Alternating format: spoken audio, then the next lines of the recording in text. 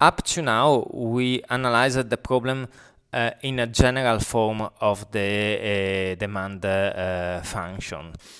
Let's go now to go a little bit more deep and specific, but in order to do that, we need to make some assumptions on the specific form of the demand function, and in particular, let's gonna take this exponential form, so that the price depends from the quantity of the resources extracted through a couple of positive constant k and a.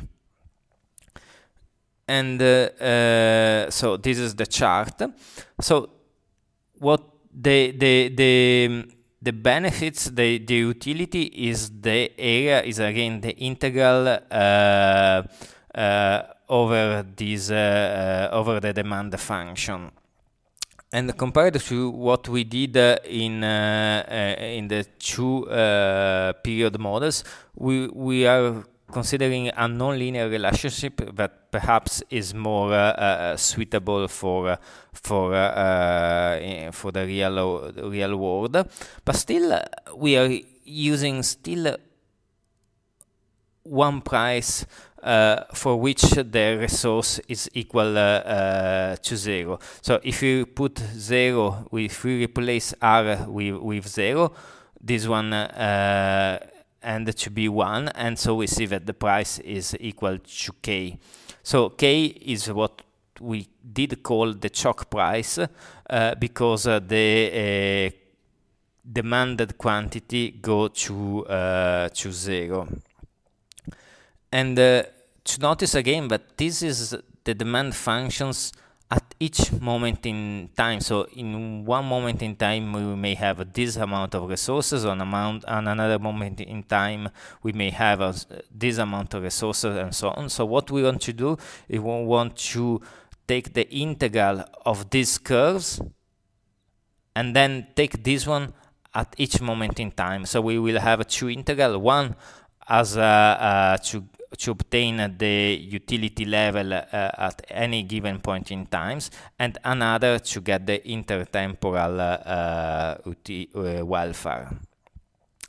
And our solution must also consider the fact that, again, we are going to harvest all the resources. So at the time capital T, the stock must be equal to 0, but also the extraction of the resources must go to 0.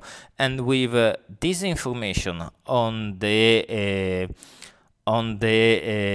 specific production function, demand function, sorry, with the fact that we know the terminal conditions and the initial condition S0, we have enough information to have a complete solutions of our problem. And now you may ask, what is a solution exactly? Well, a solution will be, as we said last lesson, to find which is the level of our control variable and the co-state variables that are at the initials of the period, at the ending of the period, and on any interim, any moment in times between now and the final moment of interest, with the fact that we also need to know endogenously which is this final moment in times. And I would like to say that to top of this one, we can also say which is the level of the stock, which is the level of our stock of natural resources. Well, we know that this is S0, and we know that this is 0. And we'll have also to find which is the level of stock at any given moment in time. So filling this table will be the objective of the next few slides. Before we start, let's note that k, the parameter of the our specific demand functions, is also the price at the terminal state of the model. And this because we said that at terminal state of the model, the resource extraction must be equal to 0, and k is exactly the price when the resource demand is equal to 0. And let's go into derive from our inverse demand functions the opposite one, that is the direct demand function of the resource as function of price. And when we do that from the inverse demand function, we obtain the direct demand functions. Well, here we notice that at any moment in time, the price can be seen as a function of the initial price, and so we can replace this one with this one. And in particular, because we just said that k is the price at the final moment in times, we can replace with this expression here. So we have this ratio in the logarithm, so we can cancel this one and take out the logarithm, and we end up with an equations that describe the path, the temporal path, the dynamic of the extraction of the optimal extraction of the natural resources. However, still here we have this capital T that we don't know, and in order to find that, we can consider that the extraction of the resource, the total extraction of the resource, must be equal to the initial stock of the resource, and we just replace in this integral the equations at each moment in time of the resource. So then we have a definite integral that we can evaluate at capital T less at 0, and when we do that, we finally arrive to an equations that describe the final time of our planning as a functions of only the parameters of the model. So rho is a parameter of the model, a is a part of the demand function, so it is a parameter of the model, and the initial level of the stock also is a parameter of the model.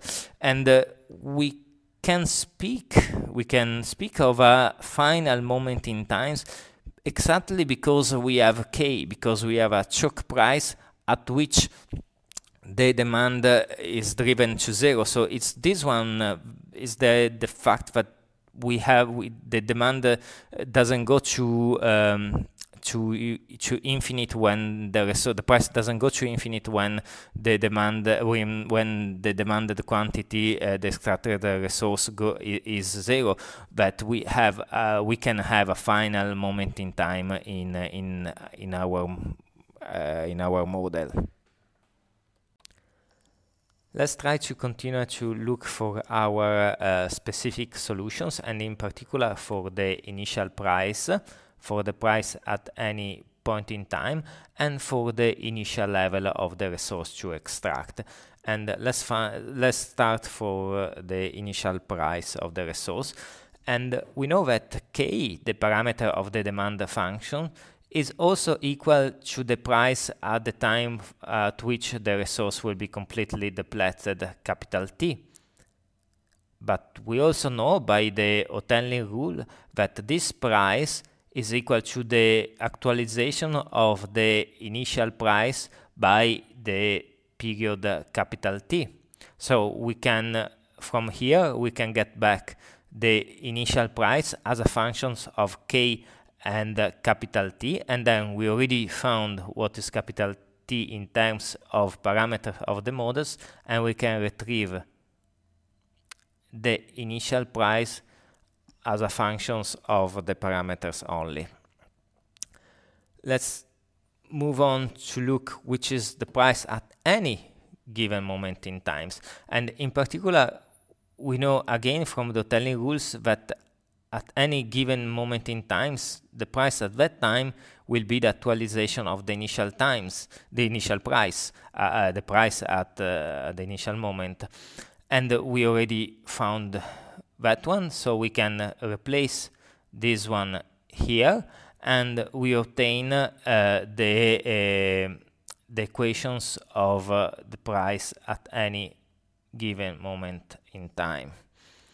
Finally, we found earlier the equation of the resource to extract again at any moment in times, and if it is true at any moment in times, in particular will be true at time equals 0. So from this one, and replacing again capital T with the parameters of the models, we are able to find the initial resource to extract. To summarize, we found all the levels of the control variables that guarantee an optimization of the welfare in our model, and the associated core state variables. So we have the levels for them at the beginning of our optimization, at the end of our optimizations, and we found also the optimal depletion time at any time from in between now and the final moment. So the results is given in terms of parameters of the models, but at this time you can just replace and obtain instead a numerical solution. This is a graphical representation of the solutions to the optimization problem that we just saw. So here we have in this axis we have the net price. In this axis we have the extraction of the resources, and on this axis that is mirrored by this line, we have both here and here we have time. So the demand functions link the price with the level of extraction of the resource, and this constant with time, so it doesn't change with time, and it ends up to the choke price equal to K. So price will evolve from initial level. At this level we'll have a certain demand, and this demand will link this price with this amount of the resource, and but this price will tend to grow with time till arriving to the choke price here. Okay, so at the terminal state.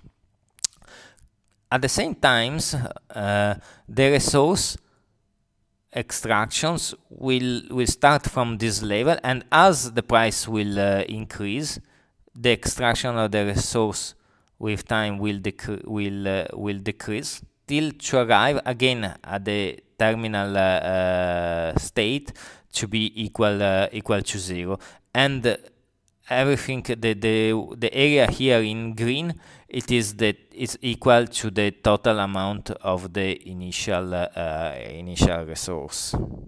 stock of the resource.